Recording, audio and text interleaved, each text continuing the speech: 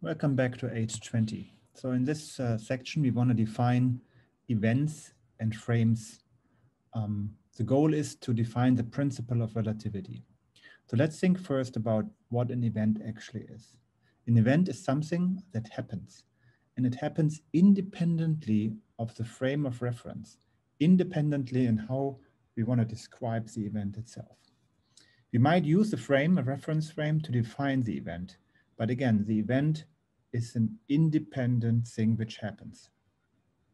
Let's look at an example, probably one of my favorite examples in this class.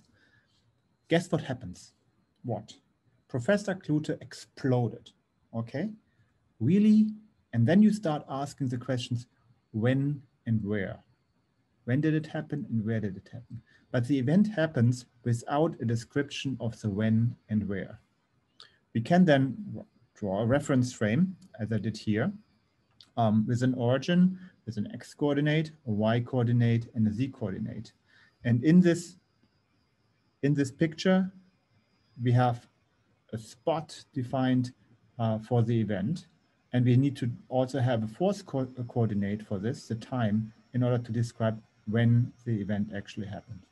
And I did this here in some coordinates. I give you, it's 42 degrees north, 75 degrees west, Cambridge, Massachusetts at MIT. You see MIT, the dome behind me, at 3:30 p.m. on January 6, 2021. So I give you the when and the where for this event.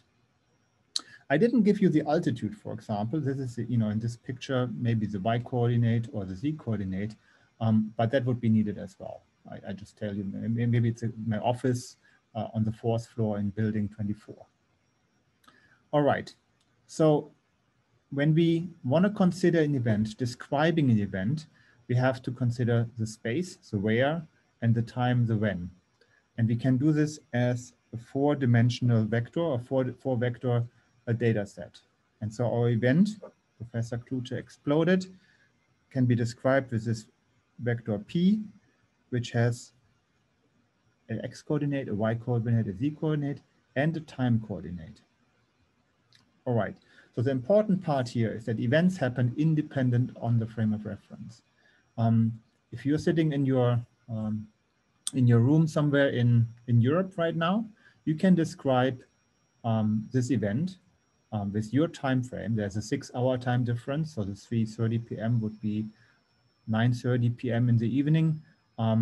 You can define your little room as the origin and then draw an x coordinate, a y coordinate, and z coordinate and describe this specific event. This description will look different from the description I just gave you, but the event is unchanged. It's independent of the choice of reference.